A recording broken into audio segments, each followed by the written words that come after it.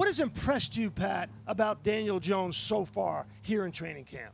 Well, he's been able to do all the things that we thought he could, and he's really far exceeded our expectations in terms of being a rookie and being able to go out there and execute as a quarterback. Gets better every day.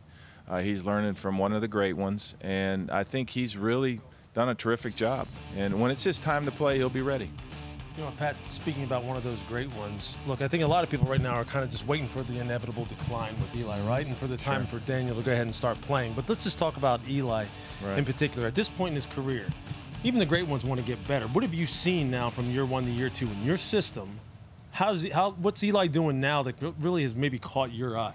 Well, he was a little bit different in the offseason. And he's throwing the ball. He's throwing it sharp. His arm is live.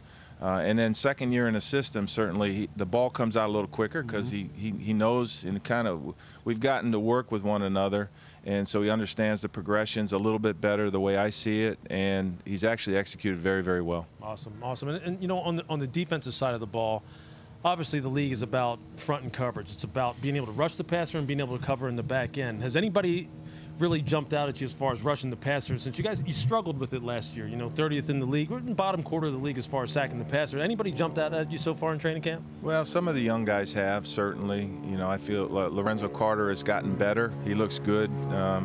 X-Man has done a good job, and we have Marcus Golden. So we've got guys that have rushed the passer in the past, and we've got some young guys that improved. And then on the inside, Dexter Lawrence and B.J. Hill and Dalvin Thomas. That group, I think, is much better as a group than it was a year ago. And as we know, the sack is the ultimate, but if you can get pressure on the quarterback in all areas, especially in his face, that's where you can disrupt them the most. Circling back to the quarterback position for a second, Pat, how difficult has it been to manage this? Eli Manning, two-time Super Bowl winner. Yeah. Daniel Jones, 6th overall pick. Has it been difficult to handle within your locker room this transition period, so to speak? Not at all. I mean, there's all adults in the room. Eli is trying to do the very best he can to get ready to have a great season. And Daniel Jones is trying to learn as much as he can, as fast as he can. And that's really where it's at. And we're open and honest about our conversations about players performing and getting better. And so, we don't really respond to what's happening outside. We have a really, really healthy quarterback room, and that's really what's driving this. Yeah, it's interesting because there's so much talk about the quarterback naturally because of how much was invested in order to get the young player, to get Daniel Jones here. And it's funny because in our world, I think people are starting to forget you also have a pretty good running back. Right. You have a kid who may redefine the position. And from year one to year two, this, you're a coach and you played the game. You see guys take jumps, huge jumps in those first 2 years. What have you seen from Saquon so far? Well, we expect him to take a jump. And typically between year one and year two, that's when guys good players that work at it make, improvements. And so we've seen it in all areas of his game. When you talk to him, he says, I'm working on the little things. Right. And that's just not lip service. You'll see it on the practice field. He's exerted himself a little bit more. The local media was asking me yesterday about they've seen him be more vocal. Well, we saw it a year ago. The world's just starting to see it more. And so we're happy with what he's doing because he's got really that rookie mindset still.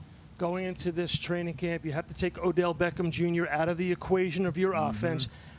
How will it look different without Odell Beckham Jr. on the field?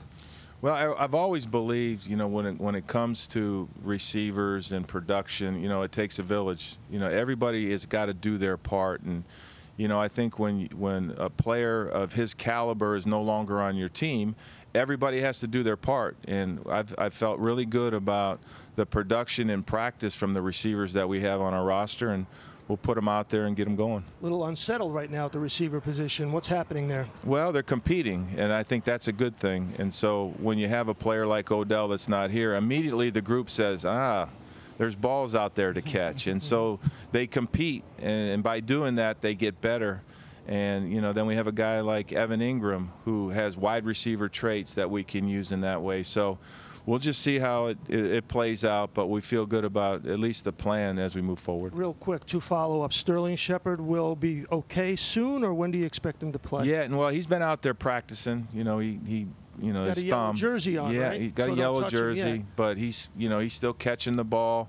He's running routes. He's actually performing really almost 100% in practice. The yellow jersey just keeps him from getting banged And around. how much will we see Daniel Jones in the first preseason game, real quick? Oh, he'll be playing. Okay, good. We'll be watching. Thank you for watching ESPN on YouTube. For more sports, highlights, and analysis, be sure to download the ESPN app. And for live streaming sports and premium content, subscribe to ESPN+.